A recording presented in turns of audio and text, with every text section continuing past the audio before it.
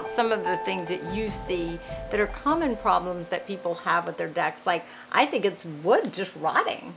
I mean, a lot of people, here's the thing, you have a wood deck, and when you buy a house, the builder doesn't tell you to stain the deck. So people get busy with their lives, they got family, they got kids, we got work, we got to do this, and they forget about it. It's, you gotta, if you're gonna have a wood deck, you gotta maintain it. There's other products out there that you can use that are maintenance friendly. There are composites and everything, but if you have a roof over it, you can use just about anything. And so like this, we have a natural setting.